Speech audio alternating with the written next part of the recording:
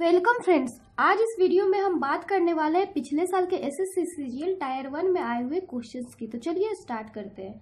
आज हम रीजनिंग के उन क्वेश्चंस को देखेंगे जो पिछले साल 28 अगस्त को सेकेंड शिफ्ट में पूछे गए थे। इसके अलावा और भी सब्जेक्ट्स के वीडियोस अपलोड किए जा चुके हैं, तो जिन लोगों ने वो वीडियोस नहीं देखा है वो हमारे चैनल के प्लेलिस्ट में जाकर जरूर देखें। तो चलिए स्टार्ट करते हैं। आज के हमारे रीजनिंग का सबसे फर्स्ट क्वेश्चन है जो कि एनालॉजी एंड सिमिलरिटी से रिलेटेड चैप्टर का क्वेश्चन है। तो एनालॉजी एंड सिमिलरिटी होता क्या, इसके बारे में हमने आपको वीडियोस अपलोड की है एनालॉजी एंड सिमिलरिटी के चैप्टर का, उसमें आप देख सकते हैं होता एनालॉजी एंड सिमिलरिटी होता क्या है, उसमें हम किस चीज़ की बात करते हैं। तो हमारा सबसे फर्स्ट क्वेश्चन है जिसके लिए आपको निर्देश दिए गया। निर्देश में कह रहा है कि नीचे 4 विकल्प दिए गए, उनमें से और एक क्वेश्चन दिए गए, तो हमें वो विकल्प चुनना है जो इस क्वेश्चन से रिलेटेड हो। तो हमारा क्वेश्चन दे रखा है सिर प्रोपोर्शनल मानव शरीर प्रोपोर्शनल व्हाट।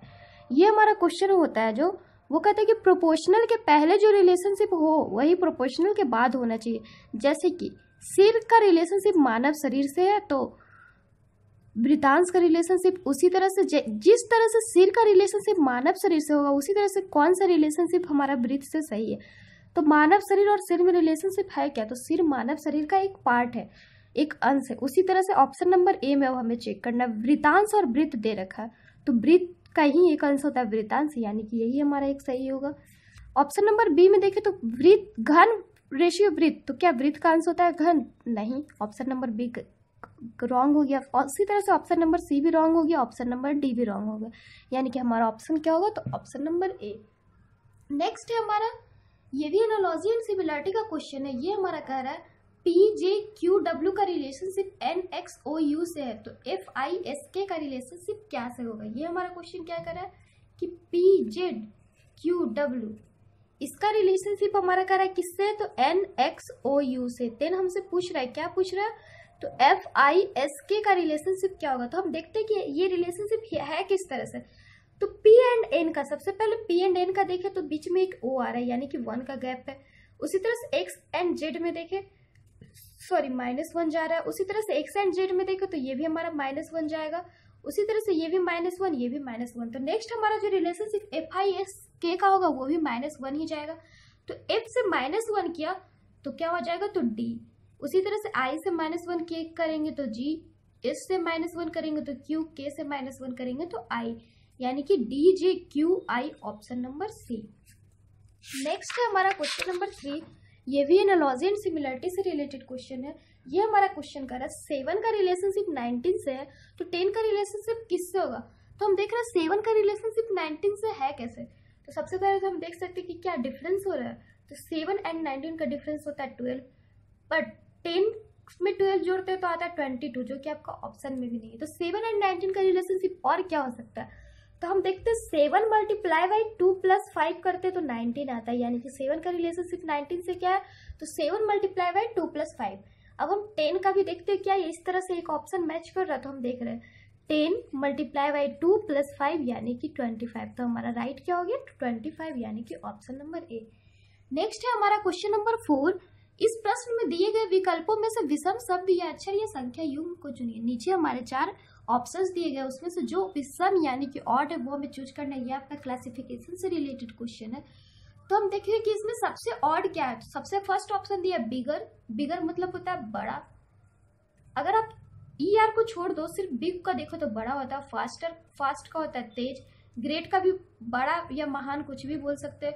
उसी तरह से टॉल, टॉलर का लंबा भी बोल सकते हैं।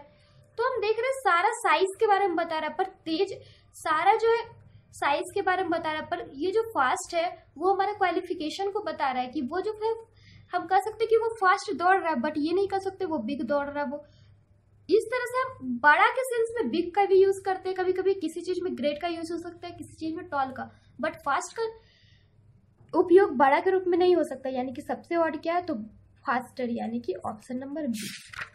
नेक्स्ट है हमारा क्वेश्चन नंबर 5। ये भी क्लासिफिकेशन से ही है। ये हमारा क्वेश्चन कर रहा है ऑप्शन नंबर ए में दे रखा है AEIM, बी में BFJN, सी में CGKO, डी में FDKN। तो सबसे ऑड क्या होगा, तो हम देखते हैं AE। तो हम देखते हैं A का नंबरिंग है 1, E का है 5, यानी कि 4 का डिफरेंस। उसी तरह से B का है 2, F का 6, ये भी 4 का डिफरेंस। C का 3, G का 7, ये भी 4 का difference. But F and D में देखें तो एफ का होता है 6 एंड डी का होता है 4, तो यहाँ पे जो है हमारा 4 का डिफरेंस नहीं होता, -2 हो रहा है, -2 हो रहा है, यानी कि सबसे ऑड क्या है, तो ऑप्शन नंबर डी। नेक्स्ट है इसी तरह से option number 6, sorry question number 6, इसमें भी हमारे 4 ऑप्शंस दिए गए हैं, 140, 45, 110, 35, 130, 80 एंड 25।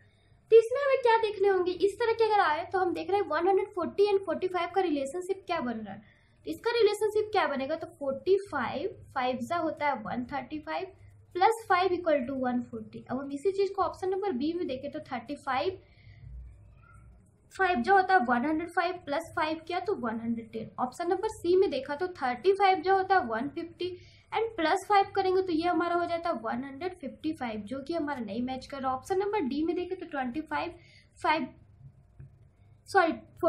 3 जो होता है 135, 35 3 जो होता है 105, उसी तरह से 33 जा देखे तो होता है हमारा 90 एंड 90 प्लस 5 होता है 95। उसी तरह से ऑप्शन नंबर डी में देखें तो 25 3 जो होता है 75 और 75 में 5 ऐड किया तो होता है 80। हम देख रहे हैं सारे ऑप्शंस में हमने 3 मल्टीप्लाई करके 5 ऐड कर दिए, तो सारे में हमारा लेफ्ट वाले में 3 मल्टीप्लाई करके 5 ऐड किया तो राइट वाला आ गया, बट ऑप्शन नंबर सी में अगर हम 3 मल्टीप्लाई करके 5 ऐड करते तो राइट वाला नहीं आता, यानी कि सबसे ऑड क्या है, तो ऑप्शन नंबर सी। नेक्स्ट है इसी तरह से हमारा क्वेश्चन नंबर 7, निम्नलिखित शब्दों को शब्दकोश में दिए गए क्रम के अनुसार लिखें। नीचे हमारे चार वर्ड्स दिए गए, उन्हें जिस तरह से हम डिक्शनरी में वर्ड्स होते हैं अल्फाबेट में ए बी से नंबरिंग किए हुए रहते हैं, उसी तरह से हमें इसे सजाने हैं। तो अगर हम अल्फाबेट की तरह सजाए तो सबसे पहला हमारा कौन सा वर्ड आएगा, तो आप देख सकते हैं एफ, तो सारे में तो एफ को हमने छोड़ दिया। उसके बाद हमने देखा तो ए हमारे 3 में है, उसके बाद हम देख रहे हैं ए के बाद हम देख रहे हैं बी सिर्फ 1 में, यानी कि सबसे पहले हमारा 4 आएगा। उसके बाद कंपटीशन रह गया 3 एंड 2 में, 3 एंड 2 में एन पहले आता है, यानी कि उसके बाद 3 होगा। उसके बाद कंपटीशन रह गया 2 एंड 1 में, तो सबसे पहले होगा एफ ए फिर एफ ओ आता है, यानी 4 3 2 1, ऑप्शन नंबर सी। नेक्स्ट है हमारा क्वेश्चन नंबर 8, कह रहा है कि नीचे हमारे देख रहे हैं, आप देख रहे होंगे आपके स्क्रीन पे एक ये इस तरह से कुछ गैप करके आपके लगभग 15 अल्फाबेट्स का कुछ आ रहा होगा, बीच में गैप्स भी है, लगभग 15 अल्फाबेट्स उसमें एडजस्ट हो सकते हैं। तो इसमें हमसे पूछ रहे हैं इसमें जो गैप है उसमें से कौन कौन से वर्ड्स होंगे, कौन कौन से अल्फाबेट्स होंगे। तो उसमें इस टाइप के क्वेश्चन में हम करते क्या है, कुछ भी नहीं करेंगे। हम सबसे पहले क्या करेंगे, हम सबसे पहले गिन लेते हैं, काउंटिंग कर लेंगे कि कितने वर्ड्स है। तो हम देख रहे हैं 1 2 3 4, इस तरह से काउंटिंग किया तो 15 वर्ड्स है। तो हम इसके फैक्टर्स करेंगे, तो 15 का फैक्टर्स होता है 3 एंड 5। तो हम या तो इसे 3 पार्ट्स में डिवाइड कर सकते हैं या 5 पार्ट्स में। तो हमने यहाँ से 3 पार्ट्स में डिवाइड किया, तो आप 3 पार्ट्स में डिवाइड कर दो। आपको दे के रखा है A dash C A dash C dash D C dash D dash A D dash. 3 parts में डिवाइड किया, यहाँ से 3, यहाँ से 3, यहाँ से 3, यहाँ से 3, यहाँ से 3, सारे को हमने 3 पार्ट्स में डिवाइड कर दिया। तो हम देख रहे हैं, देखिए तो सारे में फर्स्ट में हमारा 1 आ रहा है। आप देख रहे हैं 3 जगह पे आपका 1 आ रहा है, तो सारे में फर्स्ट में 1 आएगा, तो हमने वो पुट कर दिया। फिर देख रहे हैं कि सारे में बीच में D आ रहा है, तो सारे में बीच में D आएगा, तो यहाँ भी D हो जाएगा, यहाँ भी D हो जाएगा। फिर देख रहे हैं सारे में है C आ रहा है लास्ट में, तो इस तरह से हमारा आ गया D D A A C C, यानी कि ऑप्शन नंबर D। तो इस टाइप के क्वेश्चन में आपको करने कुछ नहीं होते, बस आपको काउंट कर लेने हैं कितने अल्फाबेट्स है, उसके बाद उसे डिवाइड कर लेने हैं। नेक्स्ट है हमारे क्वेश्चन नंबर 9, श्रृंखला में अगला नंबर क्या आएगा। नीचे आपका एक नंबर सीरीज दे रखा है, इसमें पूछ रहा है अगला नंबर क्या होगा। दे रखा सीरीज 1 5 2 6 3 7 व्हाट, तो अगला नंबर क्या होगा। तो हम देख रहे हैं ये सीरीज किस तरह से वर्क कर रहा है, 1 के बाद कर रहा है 5 फिर 2 फिर 6 फिर 3 7 फिर व्हाट। तो हम देख रहे हैं ये हमारा हो रहा है 1 2 3, एक एक छोड़ के लगातार हमारा नंबरिंग चल रहा है 1 2 3। तो नेक्स्ट हमारा क्या आएगा, तो 4, यानी कि ऑप्शन नंबर सी। नेक्स्ट है हमारा क्वेश्चन नंबर 10, P और Q बहनें हैं, R और S भाई हैं, P की लड़की R की बहन है, तो फिर Q का S से क्या संबंध है। ये हमारा क्या कर रहा है, तो P और Q जो है, P प्लस Q जो है सिस्टर्स है। फिर कह रहा है R और S भाई है, R और S क्या है, भाई है। फिर कह रहा है P की लड़की R की बहन है, P की जो लड़की है, P की लड़की हमने मान लिया A है, वो R की बहन है, तो R की बहन हो गई। तब हमसे पूछ रहा है तो फिर Q का S से क्या संबंध है, तो Q S की क्या हो सकती है, तो चाची या बुआ, मतलब इसका इंग्लिश आपका अगर इंग्लिश में ऑप्शन दिया रहता है एंट, तो वो क्या होगी, तो अंट, यानी कि ऑप्शन नंबर डी। बिकॉज वो तो आपकी माता हो नहीं सकती, बिकॉज इसकी बहन है, तो आपकी माता भी नहीं हो सकती, दादी भी नहीं हो सकती, बहन भी नहीं हो सकती, तो होगी क्या, चाची, बुआ या मौसी, कुछ भी हो सकती है, यानी कि ऑप्शन नंबर डी। नेक्स्ट है हमारा क्वेश्चन नंबर 11। एक आदमी की आयु 32 वर्ष थी जब उसके पहले बेटे का जन्म हुआ। जब उसका बेटा 7 वर्ष का था, उसकी पत्नी की आयु 35 वर्ष थी। तो माता और पिता की आयु में अंतर बताइए। ये हमारा क्वेश्चन क्या करे कि एक आदमी है, उसकी आयु 32 वर्ष थी जब उसका बेटा जन्म लिया था, तो हमने माना कि सन की आयु उस टाइम 0 ईयर्स होगी। फिर कह रहा है जब बेटा 7 वर्ष का हुआ, जब बेटा 7 वर्ष का होगा यानी +7, तो उसका पिता कितने वर्ष का होगा, तो 39 वर्ष का। और कह रहा है जब बेटा 7 वर्ष का था तो उसकी पत्नी की आयु कितनी थी, उसकी वाइफ की आयु थी 35 वर्ष। तो दोनों के आयु में कितने का अंतर हो गया, तो 4 ईयर्स का, यानी कि ऑप्शन नंबर डी। नेक्स्ट है हमारा क्वेश्चन नंबर 12। निम्नलिखित विकल्पों में से वह शब्द चुनिए जो दिए गए शब्द के अक्षरों के प्रयोग से नहीं बनाया जा सकता। ये हमारा क्वेश्चन कर रहा है कि नीचे हमारा एक वर्ड दिया गया है और 4 ऑप्शंस दिए गए, तो हमें उन चारों ऑप्शंस में से वो ऑप्शन चूज करना है जो दिए गए शब्द के अक्षर का प्रयोग करके नहीं बनाया जा सकता। तो हम सारे ऑप्शंस को चेक करेंगे। तो हमारा ऑप्शन नंबर ए दे रखा सीमेंट, तो CEMENT देख रहे इससे बन रहा है, यानी कि ये नहीं होगा। फिर दे रखा नाउन, ये भी देख रहे NOUN नाउन, इससे बन रहा है, यानी ये भी नहीं होगा। फिर कह रहा काउंटर, काउंटर का देखा तो CBA, OBA, UBA, NBA, TBA, EBA, but R नहीं है, यानी कि इसके उपयोग से कौन नहीं बन सकता, तो R, यानी कि option number C is right. फिर कह रहा है टेंस, तो हम टेंस भी चेक कर सकते हैं, TENSE, यानी कि कौन सा नहीं बन रहा, तो option number C counter. Next है इसी तरह से हमारा क्वेश्चन नंबर 13। अगर RATION को OXQFLK लिखा जा सकता है तो उस कोड में LUMBER को क्या लिखेंगे। ये हमारा क्वेश्चन कर रहा है कि अगर RATION है उसे हम लिख सकते OXQFLK, तब हमसे पूछ रहा है LUMBER को क्या लिखेंगे। तो हम देखते हैं कि R एंड O में हो क्या रहा है, R को हम O कैसे लिख दिए, तो R एंड O हम देख रहे हैं OPQR होता है, यानी कि 2 का गैप जा रहा है, PQ 2 का गैप। उसी तरह से X, अगर हम ABCD लगातार अल्फाबेटिंग कर दे ABCD, तो इसके पहले भी हमारा A के पहले क्या हो जाएगा, तो Z/X। तो हम देख रहे हैं A और X के बीच में भी कितने का गैपिंग हो गया, तो 2 का। उसी तरह से Q एंड T में देखिए तो 2 का गैपिंग जाएगा, सारे में हमारा कितने का गैपिंग जाएगा, तो 2 का। तो नेक्स्ट भी हम इसी तरह से बनाएंगे जिसमें 2 का गैपिंग जाए। तो L के बाद 2 का गैपिंग क्या हो जाएगा I, U के बाद 2 का गैपिंग क्या हो जाएगा R, M के बाद J, फिर Y के बाद B, आप देख सकते हैं Y के बाद 2 का गैपिंग किया तो B, फिर B के बाद फिर E के 2 का गैपिंग किया तो B, फिर R को 2 का गैपिंग किया तो O, यानी IRJ/BO, option number D. Next है हमारा क्वेश्चन नंबर 14। A*B का अर्थ गुना, @ का अर्थ भाग, व्हाट का अर्थ योग, A=B का अर्थ A-B है, तो 10*10 = 5*10 व्हाट 50 @ 10 का मान ज्ञात करें। ये हमारा सिंबल्स एंड नोटेशंस का क्वेश्चन है। हमारा दे रखा है A*B का अर्थ गुना होगा, उसी तरह से सारी चीज का हमें दे रखा है। तो हमारा एक क्वेश्चन दे रखा है क्या, तो 10*10 = 5*10 डिवाइड व्हाट 50 @ 10 का वैल्यू क्या होगा। तो हम इसमें क्या करेंगे, हम देखेंगे 10*10 यानी A*B का अर्थ दे रखा है गुना, तो 10*10 में स्टार की जगह पे हम गुना पुट कर देंगे तो 10 × 10, और कह रहा है A=B का अर्थ है A-B, तो -5 स्टार की जगह पे × 10, व्हाट का अर्थ हो गया +50 @ का अर्थ हो गया व्हाट /10। अब हम इसे सॉल्व करेंगे, तो इसे अगर हम टोटली सॉल्व करें तो 10 × 10 हो जाएगा 100 -50 + 5, यानी कि 55, ऑप्शन नंबर डी। नेक्स्ट है हमारा क्वेश्चन नंबर 15। यदि 37 * 14 = 17, 69 * 33 = 34, 91 * 125 = 72 हो तो 28 * 56 = क्या होगा। ये हमारा क्वेश्चन कर रहा है कि जिस तरह से 37 * 14 है, जैसे कि हमारा सबसे फर्स्ट दे रखा है 37 * 14 = 17, उसी तरह से हमारे 3 और दे रखा है, फिर एक क्वेश्चन दे रखा है। तो हमसे पूछे 28 * 56 क्या होगा। तो इस टाइप के क्वेश्चन में हमें करने क्या होते हैं, जैसे शुरू के 3 में हो रहे हैं वही हमारे लास्ट में कर देंगे। जैसे 37 स्टार 14 का इक्वल टू कर रहा है 17, 69 स्टार 33 इक्वल टू कर रहा है 34। तो ये हमारा किस तरह से इक्वल टू 17 इक्वल टू 34 आ रहा है, वही रूल को हम 28 स्टार 56 में फॉलो करेंगे। तो हम देख रहे हैं 37 स्टार 14 इक्वल टू 17 करें, ये 17 आएगा कैसे? तो हम 37 प्लस 14 आप करें तो 37 प्लस 14 हमारा क्या होता है? तो 51, 51 डिवाइडेड बाई 3 इक्वल टू 17।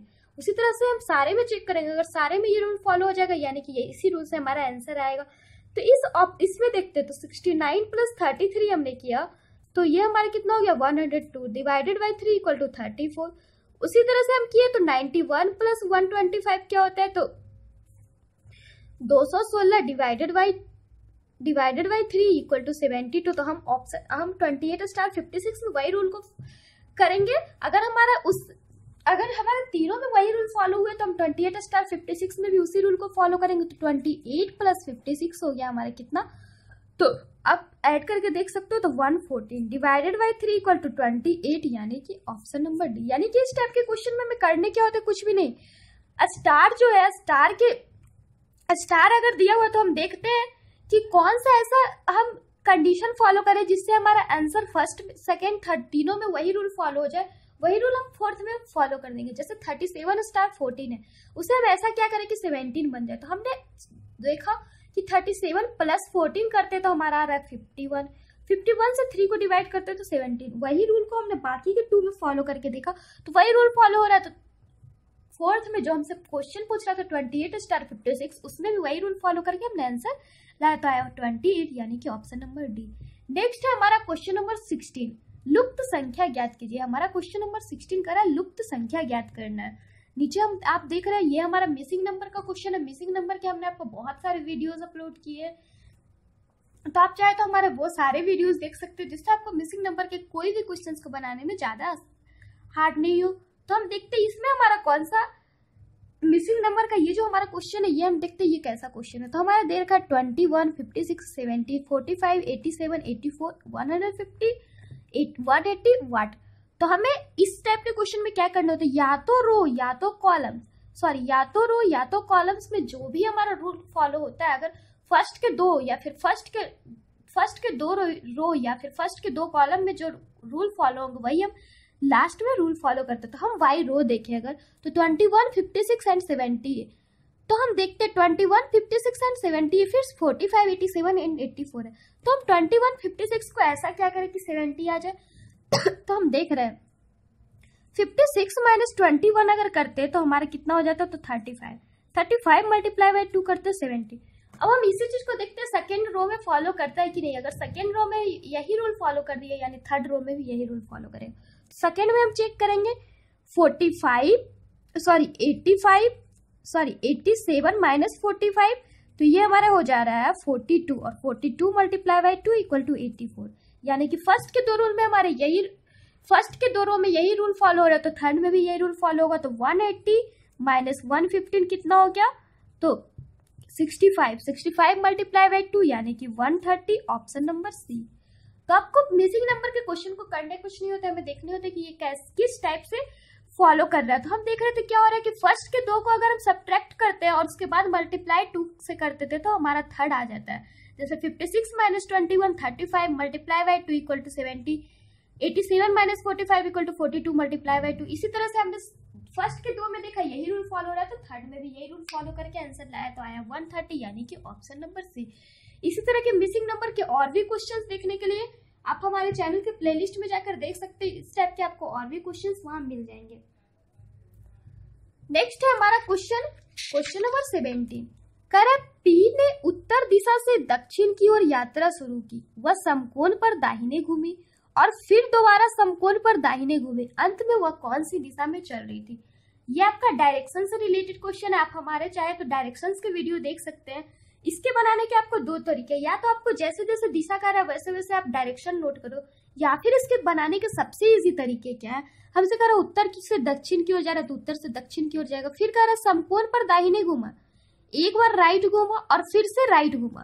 तो अगर 2 बार एक ही दिशा में घूमे तो वो जो दिशा में चल रहा है उसके विपरीत दिशा में चलना शुरू कर देगा यानी कि उत्तर में चलेगा। Option number A. ये हमारा हुआ कैसे, तो हम देख सकते हैं, कह रहा है पी ने उत्तर से दक्षिण की ओर यात्रा की, वह समकोण पर दाहिने घूमी। तो हमने आपको बताया दाहिने घूमा यानी कि क्लॉकवाइज, तो यहाँ से समकोण पर दाहिने घूमा। फिर से कह रहा है कि दोबारा समकोण पर दाहिने घूमा, अब वह किस दिशा में चल रहा है, तो उत्तर, यानी कि ऑप्शन नंबर ए। इससे आपका निष्कर्ष क्या लगता है कि अगर एक ही साइड में चल रहा है बार बार तो दिशा जो है विपरीत दिशा में चलेगा, और अगर दोनों बार अलग अलग साइड में चल रहा है तो दिशा जो है उसी दिशा में आ जाएगा। तो आज के लिए बस इतना ही। इसके आगे के क्वेश्चंस के लिए आप हमारे चैनल के साथ बने रहिए, हमारे चैनल को सब्सक्राइब करिए ताकि हम जो भी अपलोड करें उसके आपको अपडेट्स मिलते रहे। Then bye and take care.